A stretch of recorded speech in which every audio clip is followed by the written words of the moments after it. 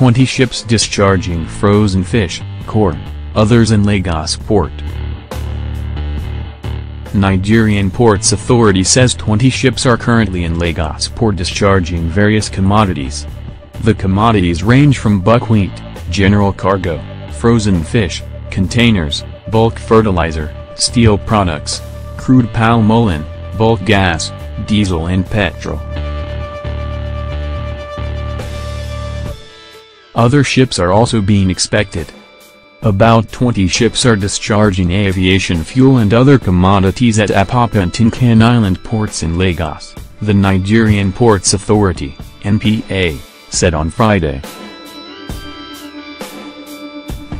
NPA also said that other ships were discharging buckwheat, general cargo, frozen fish, containers, bulk fertilizer, steel products, crude palm oil, bulk gas, diesel and petrol.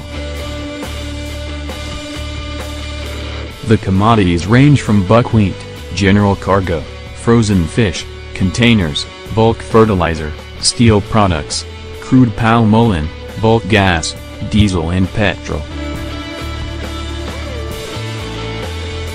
4 other ships laden with petroleum products, food items and other goods are expected to arrive in Lagos ports between Friday, June 30th and July 11th. The ships are expected to bring into the country general cargo, bulk fertilizer, container, bulk corn, buckwheat, frozen fish, steel products, container, ethanol, palm oil and petrol.